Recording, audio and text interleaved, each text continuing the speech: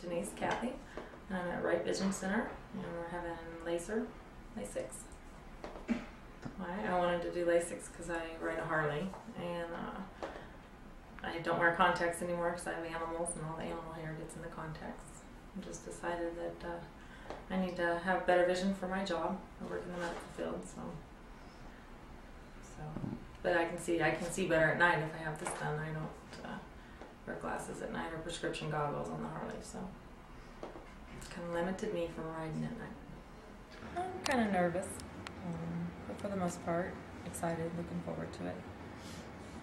I'm still excited about it. I think it'll be worth doing. I've heard good stories from other people who've had it done, so I think it'll be great. It'll be a positive experience.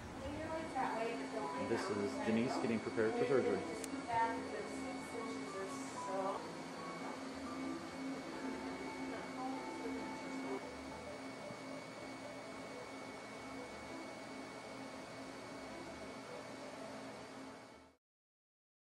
It was fine. It was real quick and easier than I thought. So feeling fine.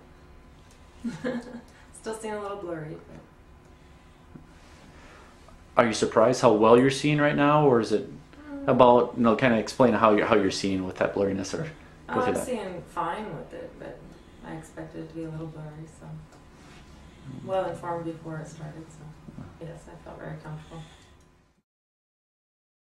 So Denise, we're at the one-day post-op, and kind of let me